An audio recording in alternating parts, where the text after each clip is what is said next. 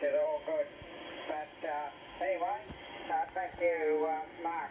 That's VK5QI and the group VK6AKI. Yeah, VK6AKI. I'm just going to turn my volume down a little bit. I'm just recording a video here. VK6AKI, VK5QI. Good afternoon or good morning there. Wait, hang on.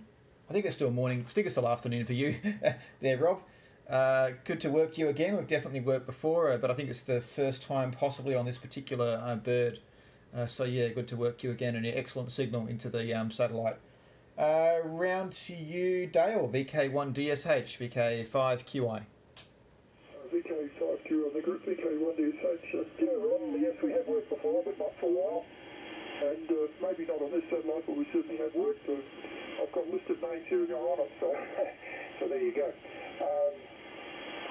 Yeah, the noise floor is a real problem all around, and I think it's only going to get worse, but I'll have to cope with it. Your new radio sounds really nice, Mark. And I've been looking at Indy with those. I'm running a pair of FT-817s, which is a much cheaper alternative.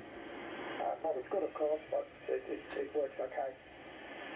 So I might save up my pennies and get a new satellite radio eventually. Those new Icons are particularly nice.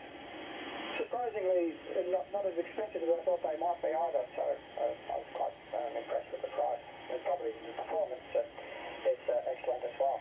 Okay, over to you, Peter, VK2EV, then the group VK1DSH, over.